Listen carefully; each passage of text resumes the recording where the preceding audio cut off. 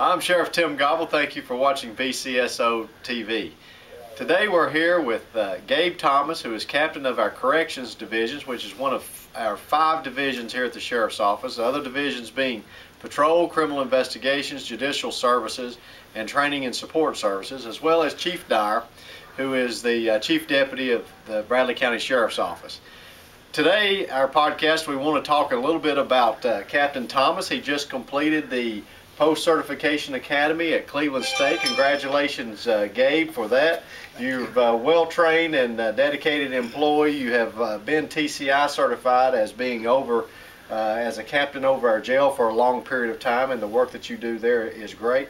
This opened up a new dimension, a different dimension for you, even though you have had some knowledge and experience in that area. Completing this academy was something new. Tell us a little bit about the academy and what your thoughts are. Well, it was a great experience. The director and assistant director over at Cleveland State are wonderful. They have a great curriculum over there. I learned a lot. I really missed being here, though, and everything. We missed you being here. Alan Walsh did a good job filling in for you while you were gone, but you've done a great job, and we will talk about that in just a minute.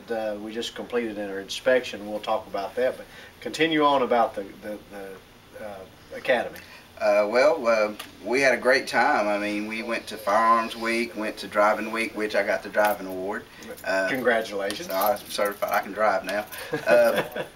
But we had a great time and everything. Like I said, I learned a lot from the instructors. Here at the BCSO, we have a lot of instructors that participate in the teaching process at Cleveland State. So I felt real comfortable there. Chief, you got anything you want to add? Very proud of Gabe. Gabe just does a good job here. This is going to broaden his training knowledge, and look forward to more years with him. He does a great job with us. Thank you. Now, Gabe, you also were class president. Is that correct? Yes, I was. You gave a speech. Gave a speech at graduation ceremony. Yes. Very good speech. We're going to have that on BCSO, another BCSO TV episode, so you can look forward to seeing Captain Thomas and his speech there. Now, another thing that we were very proud of, you came back. Barry Suttles from the Tennessee Corrections Institute was here conducting an inspection, and we just got the results of that inspection today. Yes. And let's tell our viewers about that. We passed with no infractions. Our jail is certified and for another year.